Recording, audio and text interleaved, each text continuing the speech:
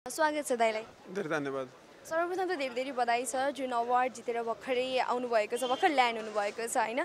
अलिकति भनिदिनुहोस् न यसको बारेमा, यो जुन सेतो सूर्यको अवार्ड यो के थियो, कस्तो थियो, अलिकति भनिदिनुहोस्। सिङ्गापुर इन्टरनेसनल फिल्म फेस्टिभल हो। उनीहरूले चाहिँ एसियन सिनेमाको लागि चाहिँ मेन कम्पिटेटिभ क्याटेगोरी गर्छ। त्यसमा उनीहरूले चाहिँ 10वटा सिनेमा नोमिनेट गरेको थियो। त्यसमा हामीले चाहिँ मेन टाइटल जित्यौँ, जसमा चाहिँ 55,000 सिङ्गापुरियन डलर बराबरको क्यास र ट्रफी हो अवार्ड। यो पहिलोपटक हो हाम्रो नेपाली सिनेमाले कुनै एउटा ट्रफी के अरे मेन टाइटल जितेको कुनै पनि फेस्टिभलको। त्यसले हाम्रो लागि चाहिँ एउटा राम्रो गौरवको मोमेन्ट हो। सिनेमाको लागि चाहिँ जसरी हामीले केही वर्षदेखि नेपाली सिनेमाको आफ्नो एउटा आवाज बनाउन ट्राई गरिरहेछौँ, यसले चाहिँ अन्तर्राष्ट्रिय बजारमा पनि हामीलाई इस्टाब्लिस गर्नका लागि मद्दत गर्छ, रिकग्नाइज गराउँछ होइन, इन्टरनेसनल मिडियामा या डिस्ट्रिब्युसनमा हेल्प गर्छ हेरेको छौँ हामीले चाहिँ। कस्तो फिल भइरहेको छ जुन एउटा टाइटल अवार्ड जितेको छ होइन, त्यो पनि हजुरकै चलचित्रले जितेको छ, कस्तो फिल भइरहेको छ हजुरलाई चाहिँ? मलाई एकदम खुसी लागिरहेको छ, किनभनेदेखि 2012 सालमा 2012 4 वर्ष अगाडि जति बेला मैले पहिलो फिल्म लन्च गरेँ, बर्लिन इन्टरनेसनल फेस्टिभलमा प्रिमियर भयो, त्यति बेलासम्म मेन ठुला फेस्टिभलहरूमा हाम्रो सिनेमा देखाइने थियो होइन, हाइवे पहिलो सिनेमा थियो। त्यसपछि आज 4 वर्षपछि हाम्रो अर्को फिल्म आएको छ र त्यसले भेनिसमा प्रिमियर गर्यो। टोरन्टो फिल्म फेस्टिभल भनेको संसारको सबभन्दा टप फेस्टिभलहरू हो होइन।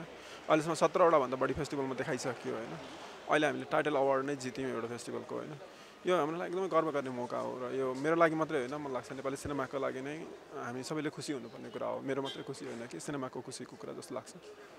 यो अब तपाईँले देखाइसक्नु भएको छ, अवार्ड पनि जितिसकेको छ, कस्तो थियो त्यहाँको रेस्पोन्स, त्यहाँको जुरी मेम्बरहरूको जुन एउटा कस्तो खालको कमेन्ट गर्नुभएको थियो चलचित्रलाई लिएर, कस्तो थियो त्यहाँको चाहिँ माहौल? एकदमै राम्रो थियो। जित्नुभन्दा अगाडि नै पनि अडियन्सहरूको फिडब्याक एकदमै राम्रो थियो। जहाँ जहाँ फेस्टिभलमा गएको छौँ एकदमै फिडब्याक एकदमै राम्रो छ। मेरो आमालाई पनि एकदमै मन पऱ्यो, मेरो बहिनीलाई पनि मन पऱ्यो, मेरो दिदीलाई पनि मन पऱ्यो। मलाई यस्तो भयो भन्ने खालको सुनाउने आउनेहरू, पछि कुरा गर्न आउनेहरू चाहिँ एकदमै धेरै हुनुहुन्थ्यो। यसमा त झन् स्पेसल कुरा के हो भने नोएमी कावासाकी भनेको चाहिँ जापानको संसारको one of the top film maker हो, जापानिज फिल्म मेकर। उहाँको हातबाट अवार्ड पाउनु र उहाँ जुरीको हेड हुनु अनि उहाँले चाहिँ त्यसरी प्रेज गर्नु, हामीलाई ब्याक स्टेजमा अवार्ड जितेको निकै बेरसम्म हामीसँग कुरा गर्दै बस्नुभयो। उहाँको फ्लाइट थियो, तुरुन्तै राति नै जानुपर्ने, तर त्यति बेलासम्म पनि हामीसँग कुरा गरेर बस्नुभयो। कति धेरै प्रभावित थिएँ फिल्मबाट भनेर होइन, चर्चा गरेर बस्नु, त्यो हाम्रो लागि चाहिँ एकदमै ठुलो कम्प्लिमेन्ट हो। नोएमी कावासाकी जस्तो मान्छेबाट चाहिँ हामीले कम्प्लिमेन्ट पाउनु चाहिँ मेरो लागि चाहिँ एकदमै ठुलो गर्वको कुरा हो। सो चलचित्रले त पाइसकेको छ, अवार्ड पनि पाइसकेको छ, रिभ्यू पनि राम्रो पाइरहेको छ भने अब चाहिँ व्यावसायिक रूपमा चाहिँ कतिको ढुक्क हुनुहुन्छ यो चलचित्रले चाहिँ कस्तो गर्दा अब व्यावसायिक रूपमा इकोनोमिकली कस्तो होला यसको व्यवसाय चाहिँ? अब रिलिज पनि हुँदैछ होइन, 24 गतिबाटै रिलिज हुँदैछ यो चलचित्र, कस्तो होला भनेर अब चाहिँ के एक्सपेक्ट गर्नुभएको छ? म हेर्नुहोस् व्यवसाय होइन, म फिल्म मेकर हो, मेरो काम फिल्म बनाउने हो होइन। अब व्यवसाय कस्तो गर्छ मेरो डिस्ट्रिब्युटरहरूलाई बढी थाहा हुनसक्छ अनि मलाई केही थाहा छैन त्यसको बारेमा चाहिँ, किनभने हामी 8वटा सहरबाट सुरु गर्दैछौँ।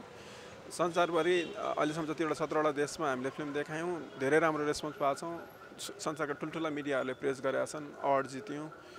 नेपाली दर्शकले पनि त्यसरी नै हेरिदिनुहुन्छ होला, माया गर्नुहुन्छ होला जस्तो लाग्छ। तर उहाँहरूको क्रिटिसिजम, उहाँहरूलाई मन नपरेको कुरा पनि सुन्न तयार छु। त्यसले गर्दा चाहिँ हेर्न आएर हेरिदिनलाई अनुरोध गर्छु अनि आएर हेरिदिनलाई उहाँहरूलाई जे लाग्छ ढुक्कसँग भन्नलाई अनुरोध गर्दछु। अन्त्यमा खुसी छु, हेरौँ हामी नेपाल अरू ठाउँ फिल्म देखायौँ, जहिले पनि आफ्नो देशमा फिल्म देखाउन पाउनु भनेको सबभन्दा ठुलो कुरा हुन्छ।